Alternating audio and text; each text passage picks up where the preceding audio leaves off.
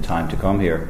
Normally I sit there and I'm calling in speakers, so it's quite unusual for me to be in the spotlight. This piece of research is based on desktop review, obviously, and some limited interviews. It is not, as a consequence, as thorough as one would want, and it was also not and did not look at the benchmarking in other jurisdictions, which if you were to do a full piece of work, which I may well do, would involve an extra layer of research. The report is available on the EPS website for those of you who want to read it.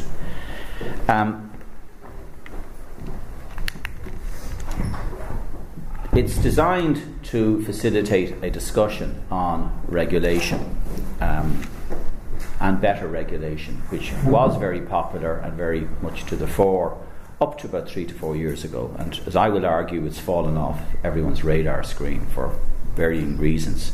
Regulation is acutely important to any state. It's acutely important to the citizens of any state because it's one of the 3 formal levers of state power, taxation and expenditure being the other 2. So we obviously spend a lot of time talking about taxation and expenditure, and as you will see, we spend probably a little bit less time talking about what is good and bad about regulation. Regulation covers the entire policy cycle, from initial ideas to scoping ideas, right the way through to the evaluation of implemented policy. And the regulatory impact analysis comes in at the front end and also can inform policy revision at the tail end. There are 213 public bodies with regulatory power in Ireland. And bear that in mind when I start presenting, because you can well ask yourselves how many of these are actually DNA'd to do RIAs, which is the jargon for regulatory impact assessments. The basic argument is that good regulation is based on robust and comparative evidence and is informed by stakeholder inputs. The corollary is bad regulation is based on hunch, going through the motions, and involves imposing a solution without consulting anyone. And there's a lot happens in between. You will be familiar, most of you, with what's called the regulatory impact analysis, which is a system of vetting and approving policy options that was approved by government and implemented with great gusto and good effect to look at the likely impacts and effects, direct and indirect, of all legislation involving statutory change, and also, if it's responsible, RIAs, to looking at alternatives to regulation. So what it would typically do is to see whether a bill was justified or whether the same result could be achieved by perhaps not introducing legislation. The Cabinet guidelines in RIAs date from 2006, and just to recap, they require, as Cabinet guidelines have a certain effect, that all memos to government involving changes to the regulatory framework, including significant statutory instruments, and that's relevant to the implementation of EU directives, all of these must be subject to an RIA, and that all options in an RIA must be assessed, and all impacts must be assessed. These are Cabinet guidelines. The Cabinet also decided 8 years ago that RIAs should be published and made available on departmental websites. So when I did my desktop survey, I checked the departmental websites searching for RIAs. It is also a requirement of government that a cost-benefit assessment be carried out when, quote, significant impacts result. So for every major proposed regulation, it is also a Cabinet requirement that a CBA be carried out in addition to a regulatory impact assessment or analysis. And very interestingly, which I wasn't aware of up to recently until I did this research, which, by the way, concluded last January, is that an RIA is required within 4 weeks of the publication of every EU proposal, and that these RIAs should be made available to the relevant Oireachtas committees. More about that anon.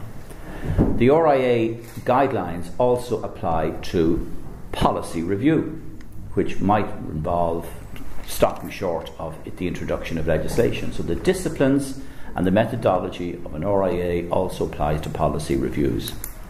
The government initially had two types of RIAs, a screening RIA, which was a sort of an executive summary RIA, and a full RIA, and in 2009 abolished the distinction. So there's only one type of RIA now. There's no distinction between screening and full. The guidelines also say that the RIAs apply not just to policy departments but to all government bodies and organisations, of which, as I said, there are in excess of 200. The RIAs do not apply to finance bills, to emergency legislation, and to security and to some criminal legislation, obviously.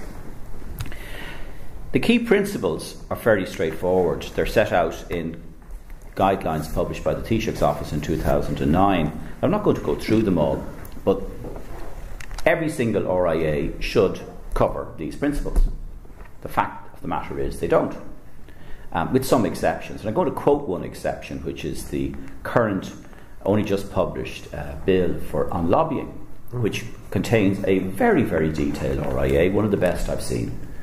It asks a number of questions and responds. For example, as regards to the necessity test, it says, is the regulation necessary? Can we reduce red tape in this area? But bear this in mind that most RIAs don't answer these questions. It asks, in relation to effectiveness, is the regulation properly targeted? Can it be complied? Can it be enforced? On proportionality, do the advantages outweigh the disadvantages? It's fairly basic, questioning and querying. And because the lobbying bill was subject to so much detailed consultation, it was easy for the Department of Public Expenditure to respond in this regard. On transparency, have stakeholders been consulted prior to regulating? Is there good explanatory material? Who's responsible? For whom and for what? Is there an effective appeals procedure? Now, these are standard questions that apply to every piece of policy review and legislation. Are there anomalies and inconsistencies? Are we adopting best practice, etc.? So the principles have been implemented in Ireland as an exception. And I said the most recent one, the lobbying bill, was probably the only one that I could find of late that systematically addressed these 6 principles in detail. There also are stakeholder guidelines approved by government. A lot was made of these about 6-7 years ago, and effectively they say, and they haven't been amended to my knowledge or abrogated, that RIAs must be used as a basis for consultation with wide stakeholder involvement, and that the RIAs must be actively disseminated to stakeholders. So in other words, if the government is considering legislation, before it actually takes a decision, it should publish its RIA to the wide stakeholder group, get feedback, and that feedback should inform the draft legislation that's subsequently published. And ideally, which doesn't happen very often, the views of respondents would be commented upon. Whereas typically, up and recently, all that happens is the list of respondees would be listed, but their views would not be commented on a one-to-one basis. Some general issues might be covered, but generally speaking, it has not been practiced in Ireland that the detailed views of individual respondees have been looked at. In contrast, in the European Commission, when you look at their RIAs, if a major interest group expresses a view, you will get a critique of the view and a conclusion as to whether and to what extent the views expressed are accepted or not accepted, and what the rationale is. Also, the stakeholder consultation states that all affected parties should be consulted. Now, it has been practiced in Ireland that in some instances only those in a particular subsector are consulted. So in doing that, there is a danger that those outside the subsector don't get involved and don't hear about the RIA till much later. So what's best practice? Well, the OECD has adopted conclusions on smart regulation. Ireland signed up to these. You'll see the details in the appendix to my report. We also, during our presidency, signed up to EU conclusions on smart regulation. We chaired the Competitiveness Council. Richard Bruton signed this in May 2013. Forfos are on record that, quote, high quality regulation is a critical tool for competitiveness. The high-level group on business regulation are also of that view. Another incident of best practice is the European Commission's impact assessments. What I do typically when I'm advising a client, I look at, and they ask me to review, say, the water reform bill. I check, is there a similar impact assessment for a similar piece of legislation at European level? And typically the RIAs, or the impact assessments at Brussels level, are far, far, far more detailed and robust than their counterparts here in Ireland. Understandably, with 28 member states, and there are resource issues which I'll come to. Also, in several jurisdictions, and also in the European Commission, there are what are called independent regulatory policy committees, which is an independent group reporting typically to the Prime Minister's office, comprising of academics and policy people who look at the quality of the RIAs and have the option of criticising or sending the RIAs back to be redrafted if they're not up to scratch. But this happens frequently in the European Commission, and there have been several instances where draft RIAs didn't actually pass muster and were sent back for addition. So the RIAs should be conducted before, and I quote the government's guidelines, before a preference for new rules crystallises. So it is strict government policy, supported by guidelines published and sent to the entire public sector, that RIAs should be prepared before legislation is published. I'll stand corrected on the statistics, bearing in mind this is desktop review, but there were 137 bills enacted or submitted between March 2011 and January 2014, and I could find RIAs published in only a small fraction of them. 42% were the subject of an RIA. If the figure is a bit near 50%, it doesn't really matter. This basically shows that the RIA guidelines are not being implemented across government departments.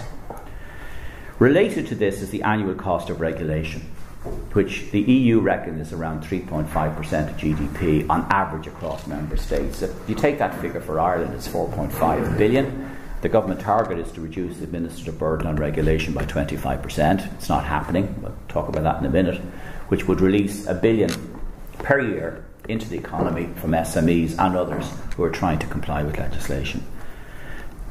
A very significant burden in terms of the compliance costs arise in about 5% of legislative requirements. So quite a lot of legislation is enacted that doesn't have dramatic impacts on business. Not one RIA, and again I'll stand corrected, has been conducted in Ireland at the level of detail carried out by the European Commission. The impact assessments in Brussels typically run to 200 to 300 pages.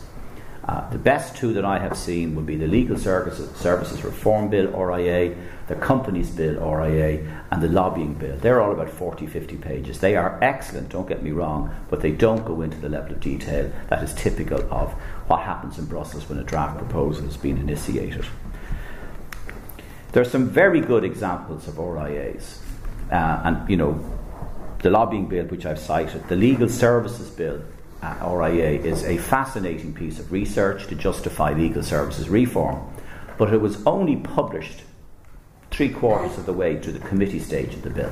It was not published when the bill was published. It was not subject to public consultation in accordance with the government guidelines, and if it had been published and debated at the front end of the bill, I would imagine the Legal Services Bill would be enacted by now, because it made the case and makes the case for a thorough reform of the legal services profession.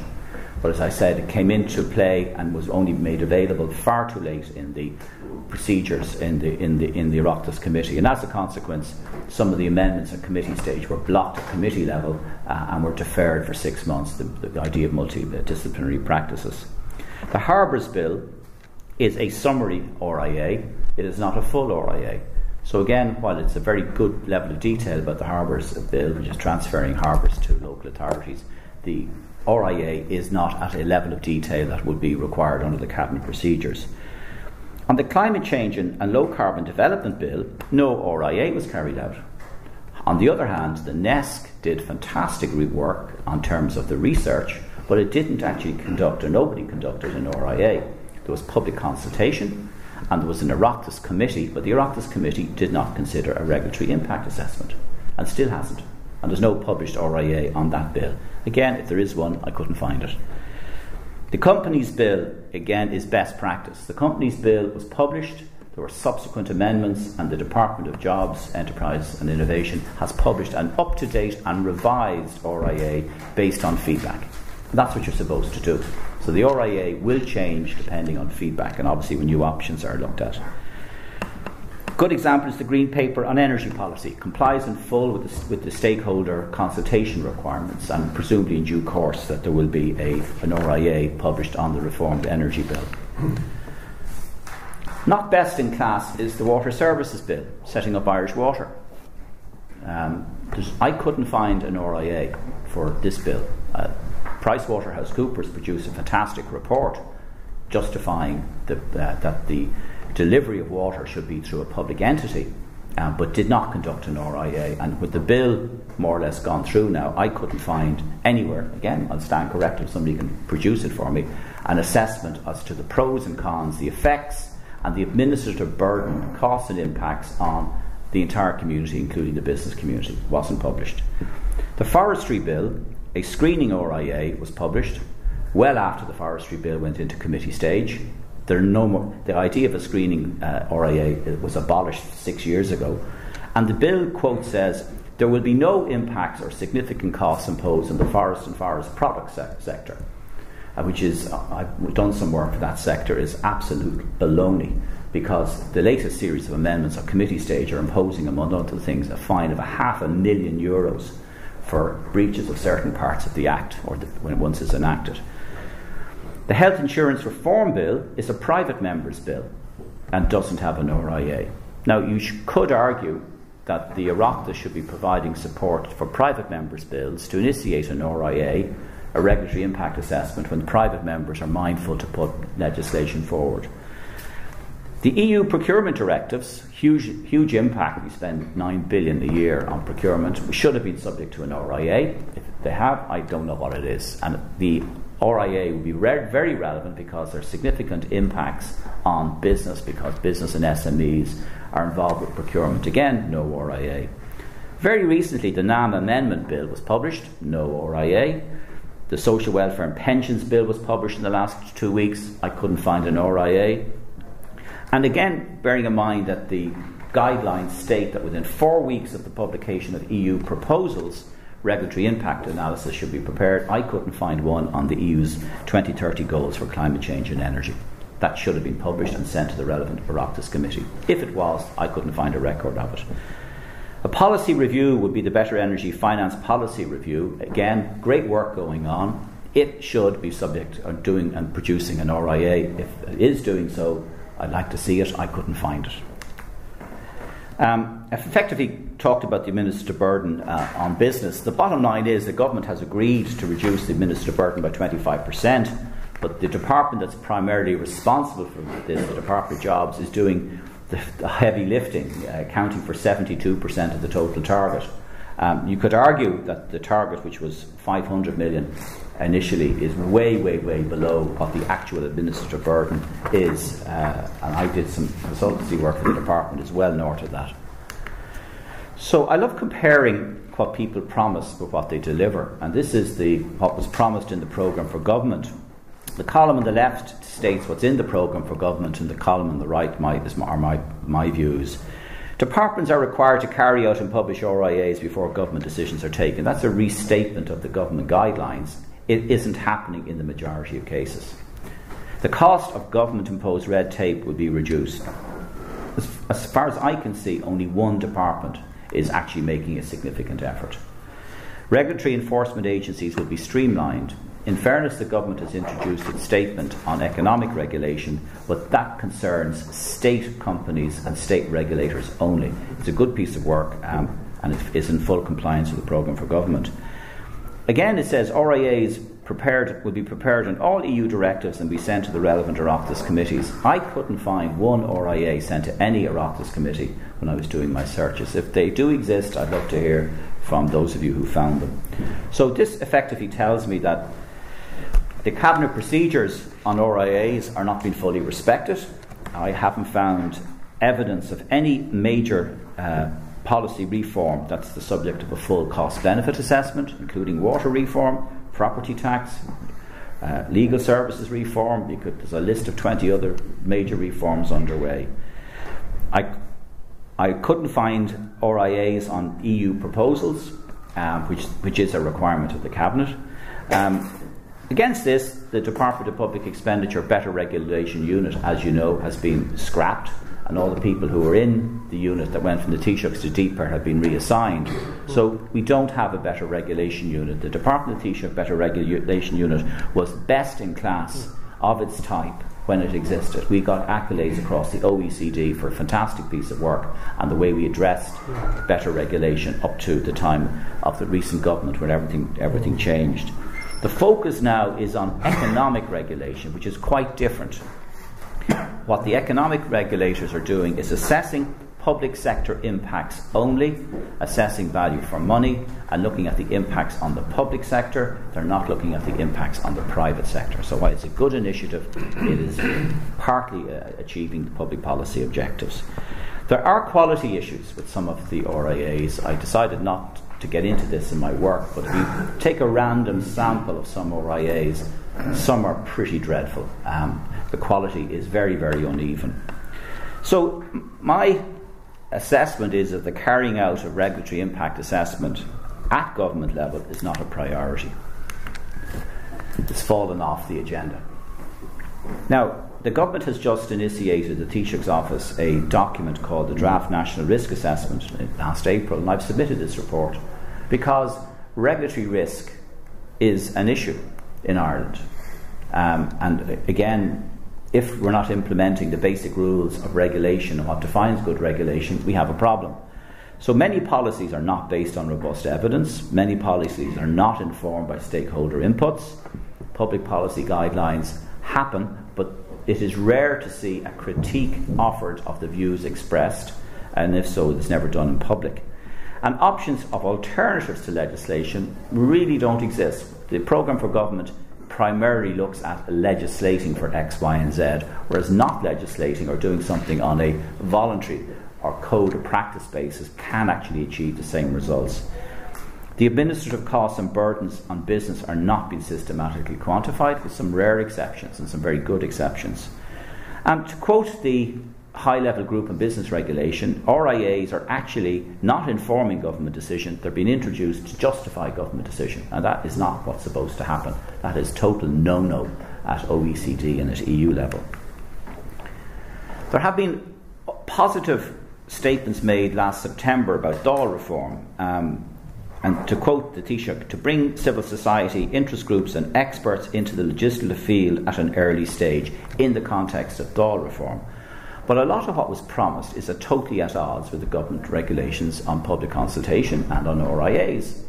And these guidelines have not been changed to reflect Dáil reform. So you have a situation where an Oireachtas committee can be looking at legislation or draft legislation at the heads of a bill, and it doesn't have an RIA in front of it, and it will go out to consultation.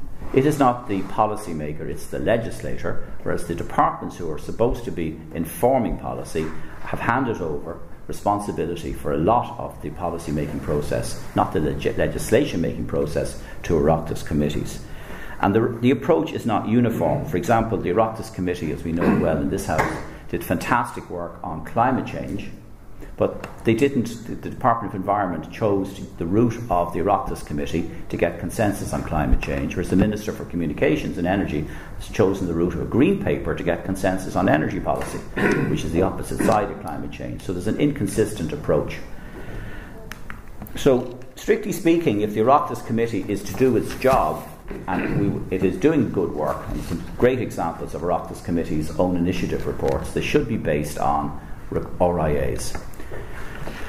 The high-level group, there's a H missing there somewhere, the high-level group on business regulation, this is their quote, and I think this is not me, this is their quote. So a lot of what I'm saying is supported by the evidence of the government group, which is social partner representatives and major departments. And it says, quote, "There is a patchy approach to the commissioning and quality of RIAs. Departments are not carrying out RIAs or producing them late in the stage in the policy and legislative process to justify decisions already taken." That's the view of the experts in government. This is a misapplication of the RIA process, which is meant to guide policy developments and not be a tool to justify policy decisions. That's a pretty serious criticism. And some of the members of the group, including IBEC, have gone on record and have used even stronger language than that.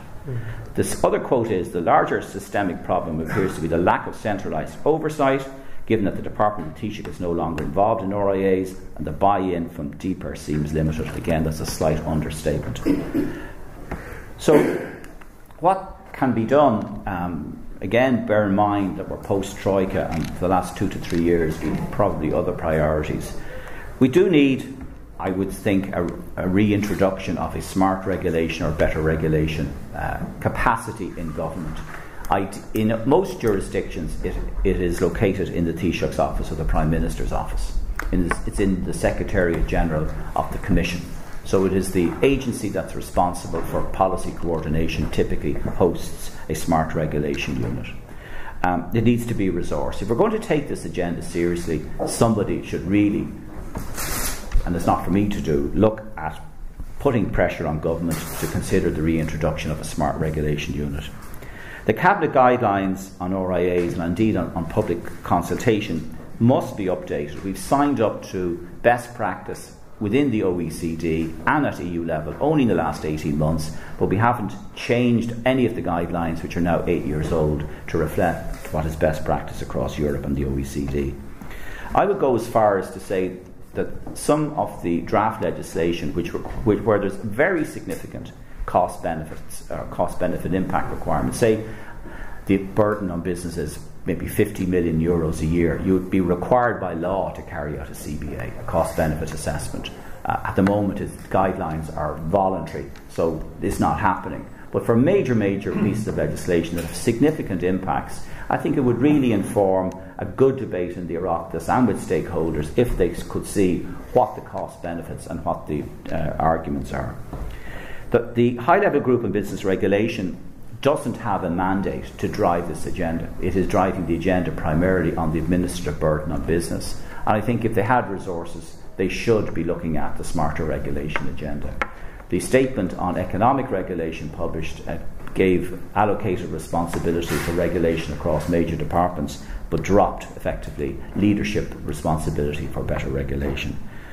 And there is an argument, if this agenda has been taken seriously, and obviously only if it's been taken seriously, that some form of a small, I wouldn't call it fiscal council for regulation, but some capacity, independent capacity, be put in place so that very poor quality or inadequate RIAs, or those where no RIAs are being undertaken, there would be an appeal court that can review the quality and the necessity of RIAs to make sure they're fit for purpose. To conclude, here's a few quotes, again, to justify some of the recommendations. This is from the high-level group. A regulatory environment which fosters growth and investment is essential to economic recovery and job creation. If the regulatory environment is not working, ergo, we're not getting the same bang for our buck, we're not being as smart, and we're not being as dynamic as we could be. Quote from IBEC, an effective, efficient and appropriate regulatory regime is a prerequisite to achieving the government's commitment to make Ireland the best small country in the world in which to do business. So IBEC are on board. The Action Plan for Jobs actually says something about it. A smart approach to regulation, balances costs, etc. So there's an awful lot of good intention that we must introduce smart regulation, but the harsh reality is it ain't happening. We have all the essentials in place. We have the tools in place. We were best in class and assessed as best in class by the OECD and the Commission in terms of what we were doing 45 years ago, but all of that best practice seems to be cast aside for other reasons. And I would argue finally that evidence-based research must be central to the DNA of good policy making, not just in Ireland but elsewhere. Thank you, Chairman.